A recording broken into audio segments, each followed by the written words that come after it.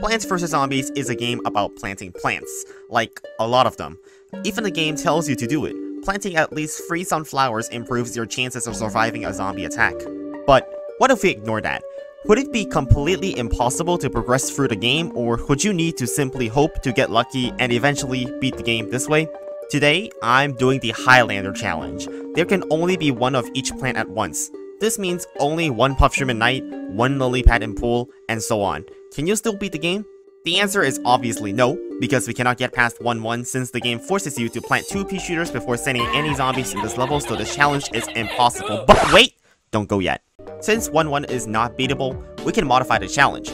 Can you beat Plants vs. Zombies with only one of each plant except level 1-1? Stick to the end to find out if the game is still beatable this way, because we are pushing PvZ1 to its limits again with roof and pool levels under this condition, and how these levels are beatable is mind-blowing. But first, please subscribe. 150,000 of you lot are out there watching, but only 42,000 are subscribed, so if you're already enjoying the content, just hit the button. You can always unsubscribe later. Back to the video.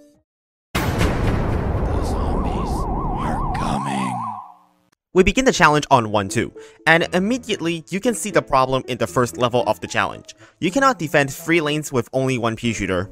The irony is that sunflowers allow this to be beatable. By using sunflowers to stall out 2 lanes, you can force lawnmowers to activate later to cramp the last wave to spawn in only 1 lane. Pretty obviously, you can use this exact same strategy again in 1-3, where although the level has more waves, you also now have access to Cherry Bomb, which can eliminate 2 waves at once. In fact, we can just repeat the sunflower stalling into Cherry Bomb maneuver 3 more times to beat the level. It's kind of nuts that Cherry Bomb has a fast enough cooldown for this to work. Level 1-4 means you need to defend 5 lanes, but the game now gives us another stalling plan, the Walnut. Walnut will be used just like sunflowers in the level previous, where they stall a zombie to group it up with another zombie in the next wave, letting a Cherry Bomb kill 2 zombies at once. With luck on your side, if any second basic zombie goes into your pea shooter lane, you can keep defending using the Walnut and Cherry Bomb maneuver. Utilizing the lawnmower mechanic, we can stall any additional zombies out with our sunflower late enough to ensure no zombies in the final wave end up in one of our empty lanes. The next level is Walnut Bowling. You just need to wait for a walnut to leave the screen to plant your next walnut, so I'm not sure what's so different about this. Now with Potato Mine and the shovel, it gets much easier. You don't need to fuss around with stalling using Walnut if you can clear the first 4 waves with just Potato Mines. The best part is unlocking the shovel. We can finally replant our pea shooter somewhere else when we need to defend another lane with zombies in it. And it doesn't come as a surprise that 1-6 ends up being one of the easiest levels in the entire challenge. But the next level, 1-7, is the first 2 flag level. At first glance, this seems impossible to beat. Intuitively, you'd think only 1 pea shooter and 1 snow pea shouldn't beat a 2 flag level. Obviously, the game plan before the first flag is just the same as 1-6, but afterwards the strategy changes a bit. It's still correct to sacrifice lawnmowers to all lanes without attackers here. The very important thing about this is to move our sunflower to activate the pole vaulters jump. They walk slower after jumping, just enough for our pea shooters to kill them off. We can also use sunflowers and potato mines to counter pole vaulters, and alternatively, snow peas can kill a pole vaulter at full speed on their own if placed at the very back. We can then use the Walnut stall into Cherry Bomb 2 birds 1 stone strategy again to deal with the remaining zombies that might be left. Combining all of this strategy together gives us enough reach to beat this level, as we simply spin a Cherry Bomb to easily clear out any pole vaulters in the final wave. And I play this game every day and I still somehow manage to screw something like that up. I just want to slap myself in the face so hard. I improved some lane management here as I put Snow Pea and Pea Shooter on the side lanes to ensure Cherry Bombs get maximum value, hitting 3 lanes without attackers at once. This now guarantees a win for 1-7 and allows us to move on to 1-8. Now the introduction of bucketed zombies really doesn't affect us since we're just going to kill them with instant kills anyways. So the difference between 1-8 and 1-6 is fairly minimal. Level 1-9 is just 1-7 with Repeater. Same early game as before, and as we know, just 1 Snow Pea or Repeater can defend a lane for the whole level from the 1 column challenge. Snow Pea and Repeater will each close off a lane from any danger of us losing the level there, and we can survive the 3 other lanes with just Walnuts, Cherry Bombs, and Potato Mines as shown in 1-7. Not much else to say, but that's 1-9 completed. Now, you might be wondering how this challenge is going to be even doable in the Ultimate Battles. Since this is a conveyor belt level, it is mathematically possible to play this level and get only Cherry Bombs, which basically guarantees a win for obvious reasons. But let's say we play this normally. The early game shouldn't be hard at all, with practically an unlimited amount of free plants for all your pea shooting plants. After the first flag, you can use all 4 cherry bombs, leaving just 5 more waves to defend. With the appropriate walnut stalling, it's pretty easy to get back to more cherry bombs to win. That about concludes daytime with only one of each plant on the lawn at once.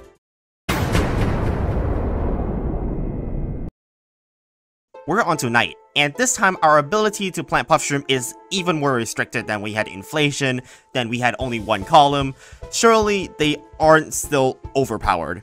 You would be wrong again, because you can beat 2-1 with literally just a single Puff-shroom. I don't know how we got here. We went from 1 column of Puff-shrooms all the way to 200 some Puff-shrooms down to just 1 Puff-shroom. And Puff-shroom is still OP with only 1 on the lawn. You just shuffle up Puff-shroom whenever it's done killing a zombie, and simply with the little bit of damage it's got, it is able to beat the whole level by itself. Puff-shroom honestly deserves a tier of its own in PvZ tier list due to how ridiculously overpowered having a 0 sun plant is. Even though the challenge restricts us to using only at most just a sunflower and a sunshroom, Puff-shroom helps save sun so well, 2-2 is not even a challenge. Simply Puff-shroom and Potato Mine alone can defend off up until the first flag and allow us to afford both Repeater and Snow Pea to close off 2 lanes. Now you simply defend the 3 other remaining lanes with Puff-shroom and Potato Mine for the rest of the game, and that's actually all the defense you need. Puff-shroom is just that broken. Since just planting Puff-shrooms and Potato Mines basically beats any 1 flag night level, there's no real reason for me to show all of 2-3, 2-6, or 2-8, so let's just skip them in this video. There's also really not much different about beating 2-4 here, since Puff-shroom allows us to activate pole vaulting zombies early and Potato Mines clean up screen door zombies easily.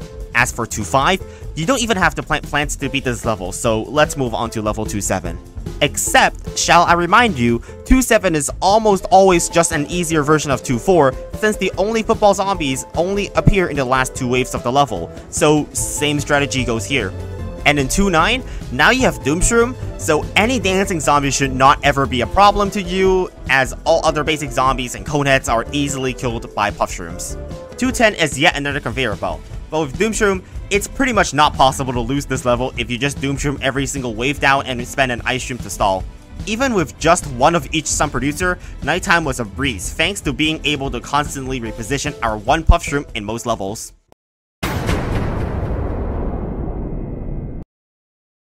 Now in the third world of the game, we now have to plant lily pads or we cannot defend the pool at all. And we're limited to just 1 lily pad in this challenge against 2 water lanes. But with only 1 flag in 3-1 and only 2 zombies in the water, it's fairly trivial to just beat this by moving around a pea shooter in the pool and spend Potato Mines elsewhere. 3-2 unlocks Squash. Squash is so good that you can beat any level up until the first flag with just Squash, Potato Mine, and Cherry Bomb. So I'll be skipping to the first flag for every level from now on in pool. In 3-2, we use both Repeater and Snow Pea to close off 2 lanes, and the way to beat the remaining lanes is by simply repeating what we did for the first half of the level, instant kill spam. Simply spamming instant kills is the most reliable way to beat the level when the challenge limits us to only 1 of each plant at the same time. It's unintuitive that instant kills could defend 4 lanes at once by themselves, but this is a viable strategy due to the low number of zombies in the base game. Naturally, the more expensive plants are better in this challenge as we are limited to the number of plants that we can use at the same time in our loadout.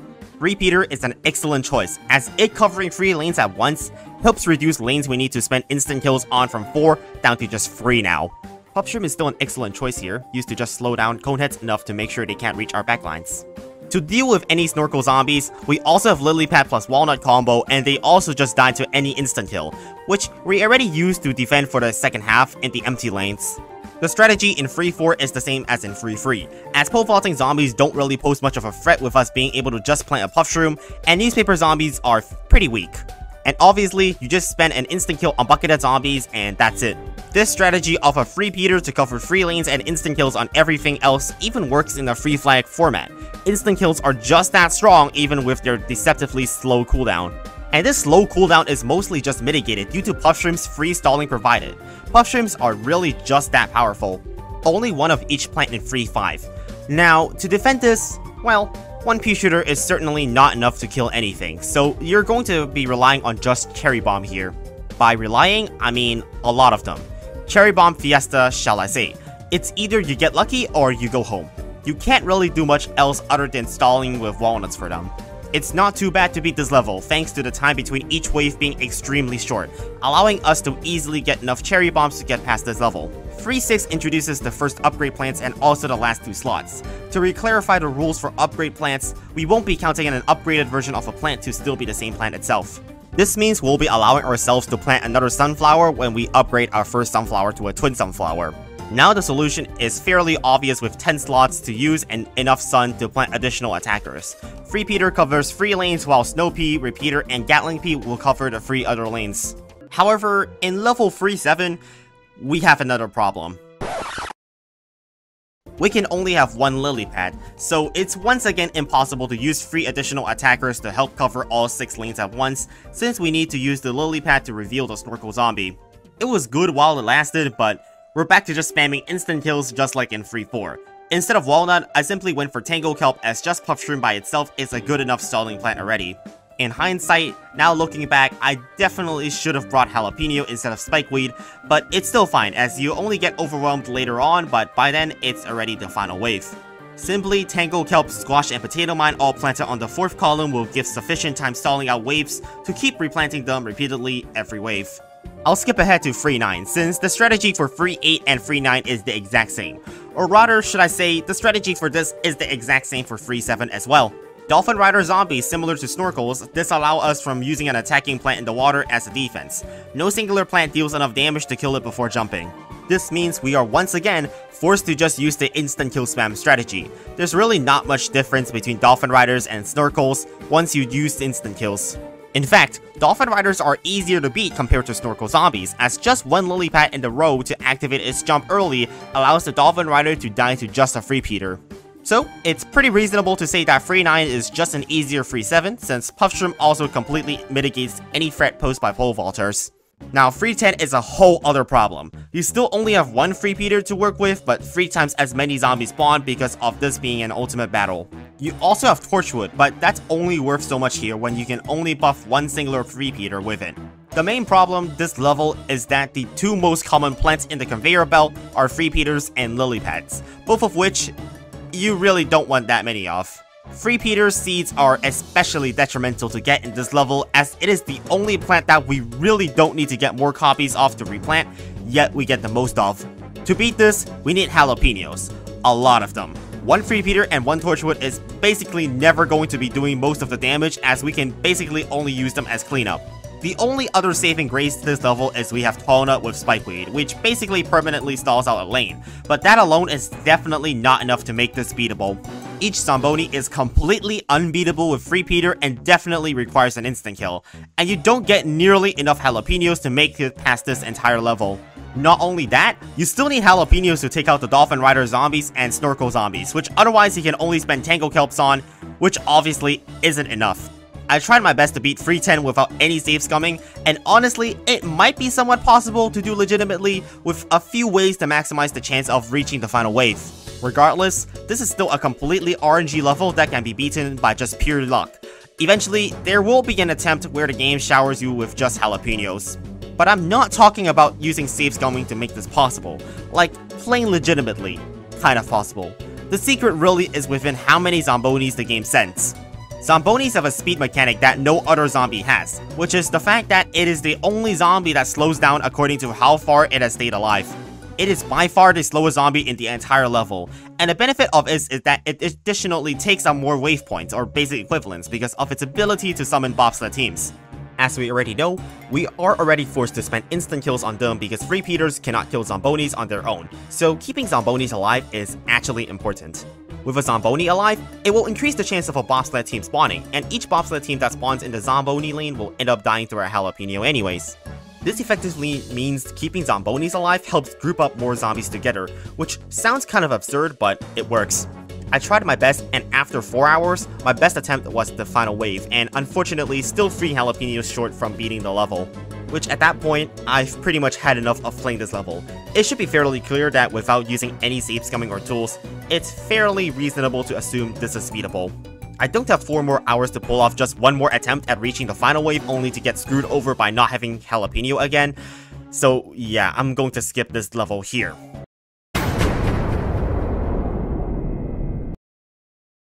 After wasting probably the majority of the time that I allocated to record this video on Free 10, we're in Fog now, and once again, I'm not going to explain why Puff-shroom is so overpowered. Just Scaredy Shroom, C-shroom, and Puff-shroom replanting is enough to beat any one flag Fog level. Puff-shroom is simply just that overpowered even with only one of them allowed. Since the early game is so easy during nighttime, the easy solution to the 2 flag Fog level is just by simply using a Free Peter, similar to what we already did in pool levels. Free Peter will be harder to afford during night, so I brought free sun producers to maximize the sun production. Puff-shroom should easily allow you to save up for it before the first flag. Similarly to pool, we'll have to use the remaining plants we have to cover the 3 remaining lanes not covered by Free Peter. Again, just Scaredy Shroom, Puff-shroom, and C-shrooms is enough by moving them around enough, which are obviously more cost efficient than Squash or Potato Mine during nighttime. Obviously, bring Doomshroom in case you run into some trouble, and I don't think there needs to be explanation for why Doomshroom is even better than Cherry Bomb here. The story for level 4 free is very similar to the first Fog level, but you just need to plant an additional cactus for the balloon zombie to pop it. And afterwards, 4-4 is basically yet another save up for Free Peter, spend the rest of our plants in the 3 other lanes. This time, it's a slight bit harder since we need Blover here. Blover is definitely optimal over Cactus because we need to actually clear the fog to see which lane we need to plant a lily pad in to activate the jump of Dolphin Riders. Apart from having to spend Blovers on balloon zombies, the differences between this level and Fort 2 are minimal to practically unnoticeable. Beating Vasebreaker with just one of each plant is easy thanks to how the level was made. You get 5 squashes against 5 zombies for the first set of phases, so the solution is obvious. In the second set, the solution is 4 squashes for 4 zombies, Snow Pea for 1 zombie, Pea Shooter for 1 zombie, and the Rake for the last zombie. Lastly, just use Hypnoshroom on Dancing Zombie in the last set of aces and then let Lawnmowers clean up. Too easy. Once again, 4-6 marks essentially the end of the Fog levels. As you know, Cattail is ridiculously overpowered because it can target every lane at once at the cost of only 1 plant. Thanks to how little zombies the game sends, 1 Cattail is basically enough to solo the entirety of any 1 flag level, making it extremely easy to defend without having to do any micro. Similarly, in 4-7, instead of just using Free Peter to cover 3 lanes, we can use Cattail, which covers all lanes. This footage I'm showing you is not sped up. I can turn the game speed up to 10 times faster because there's literally nothing to do other than plant ice shrooms. Safe to say Cattail doing all the dirty work here sheds some light on how stupidly ridiculous broken it is to have Cattail in normal levels. Pretty sure no explanation needs to be given that, unsurprisingly, 4-8 is beating in the same way as in 4-6, and 4-9 is just a complete repeat of the exact same thing we did in 4-7 already. Now, I don't have 4 more hours to play this game to explain to you why 4-10 is literally not possible to beat. It's pretty obvious that this level was going to be our downfall because of the plants we have this level. Half of them are just glorified pea shooters or C-shroom. With no instant kills and only 1 star fruit to work with, it's safe to say it is not possible to beat 410 with only 1 of each plant in a real game. This is why I asked Exter, a well-known tool-assisted expert in Plants vs Zombies, to help confirm that the level is mathematically possible to beat under this condition.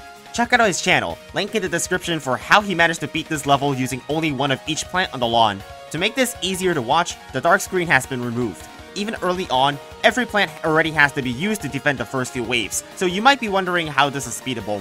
With very precise split pea usage, Exter managed to defend up until the first flag without losing Lawnmowers, so far not too bad. Moreover, he used split pea's backward shots to kill Pogo Zombie.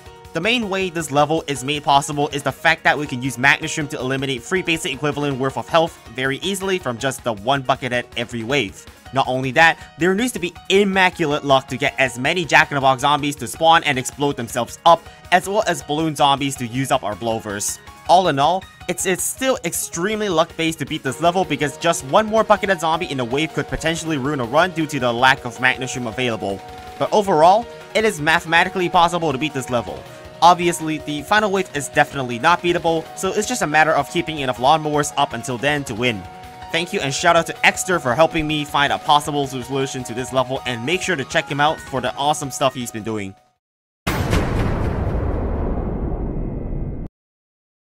Time for roof levels. Now this is where things get interesting, because we are also counting flower pots as part of the challenge. Now, obviously, you might think that 5-1 is impossible. However, in all challenges that I attempt, pre-planted plants do not count as a failed condition, so we can still use the pre-planted flower pots to plant our plants on top of it.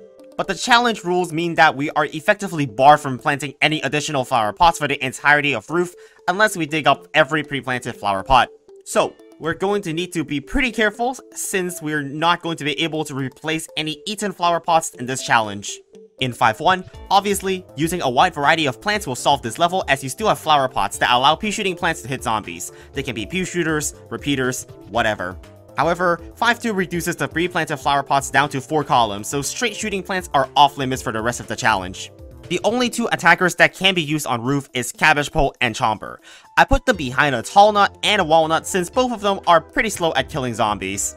Obviously, that leaves us with 3 more lanes to work with, and that means we can once again bring back the strategy used in pool levels, spam instant kills to kill everything. Give or take, it's a bit more rough than in pool since we have less time to plant our instant kills when we need to keep our flower pots alive. However, using Pumpkin as a third stalling plant should help out here to make sure the zombies cannot eat your flower pots. Unfortunately, the strategy in 5.3 is the same as in 5.2. Yes, you do unlock Kernel Pulp, but it does nearly no damage at all on its own, so it is even worse than Chomper here. With only 3 columns, the margin for error is even less in this level, and even with quite literally maximum stalling, we still need to keep check of all our wall plants and we can barely beat this. 5.4 unlocks the Coffee Bean, meaning we can use Gloomshroom in day. However, we are only able to plant 1 Gloomshroom to cover 3 lanes, meaning we still need to defend 2 more lanes. Not only that, the problem is because we are bringing Coffee Bean, we effectively have 1 less plant available to be planted onto the lawn at once. With Gloomshroom covering 3 lanes by itself, the only options we have left are to rely on Fume-shroom and Cabbage Pole to defend the 2 other lanes. And oh boy, they kind of suck. Both of them cannot reliably take out even just Conad zombies without getting a flower pot eaten, and we only have 2 slots for instant kills left after bringing Magnashroom. The only feasible manner that this can be beaten is by utilizing our 1 Sunflower as a 50 Sun meat shield. It seems pretty unrealistic to get rid of either Squash or Cherry Bomb for Puff-shroom, so we're just going to have to pay a premium for blocking off zombies here, unfortunately. Even then, it's still pretty dicey as we need to also make use of relocating our Pumpkin. The danger of losing the Gloomshroom to a Pogo zombie exists, but just a bit of luck will get you through this level. We got dangerously close to losing with only 1 flower pot left in the bottom lane, but thankfully, the reach of Cherry Bomb helps us get past this difficult level. Now, 5.5 may seem like another one to use saves coming on, but the level is so hilariously easy to beat, it's not even necessary. Simply by using Chomper as just a Tango Kelp on roof is all that is needed to thin out the stray threats, and we get sufficient Cherry Bombs to deal with the remaining grouped up zombies. The final wave is kind of impossible to clean up, but just letting our roof cleaners go is all that we need to beat this level. Now 5.6 introduces Catapult zombies, which are a pain to deal with. Without Umbrella Leaf, we are forced to put defensive plants in the back to not lose our flower pots. I once again used the Cabbage Pole Chomper with support plants loadout here, replacing Pumpkin with Puff-shroom, as Puff-shroom is simply the better stalling plant against catapults. I mostly just killed catapult zombies by letting them spend all their basketballs so they roll forward, and using a Squash, Cherry Bomb, or Chomper on them once they are close enough. 5.7 has ladder zombies, bungee zombies, and also catapult zombies in the free flag level, making this the hardest level yet. Instead of Magnashroom, having Jalapeno will make this easier. This is mostly because we are unable to stall out catapult zombies with this loadout, other than utilizing our Sunflower as a 50 Sun meat shield once again. Jalapeno enables us to counter catapult zombies even when we plant them on the other side of the board. My strategy against bungee zombies is to simply use our Sunflower to block the bungee zombie from stealing our flower pot. The zombie density should be low enough so that we can effectively stall out catapult zombies and bungee zombies with just our Sunflower. Towards the end of my run, I was pretty unlucky and got 2 catapult zombies at once, so I had to dig up the Pumpkin to protect my flower pot, but not that big of a deal, and we beat the level. 5.8 is beaten just like in 5.3. Gargantuar only spawns on the wave after the first flag and the final wave, so just have both Potato Mine and Squash by the first flag and you can defend. In 5.9, we finally get Melon Pult, so we can replace Cabbage Pult in our loadout that we used for 5.7 for this free flag level. Melon Pult's ability to deal with lone coneheads reduces the amount of instants required throughout the level, and the level is pretty much identical to 5.7 but with Jack in the Box. And once again, Gargantuars can only spawn on the last 2 waves of the level, so if it spawns, you can just let it die to the roof cleaner since it's the final wave anyways. That brings us to the last level of the game, Since we already know that this level can be beaten using just one singular tile as shown in the one column challenge, you can also beat this with only one of each plant if there's only ever one space you need to plant in to beat the level. That concludes this challenge with a resounding yes! You can beat Plants vs Zombies with only one of each plant on the lawn at the same time, except the first level of the game. If this video is received well enough, I'll do this with all the minigames as well and see if they are possible as well with only one of each plant. Shout out once again to Exter for helping me out to find a way to beat level 410, and Creeps for the challenge idea. Remember to subscribe, and thank you to our channel members for your constant support. For now, have a great day, and I'll see you all next time.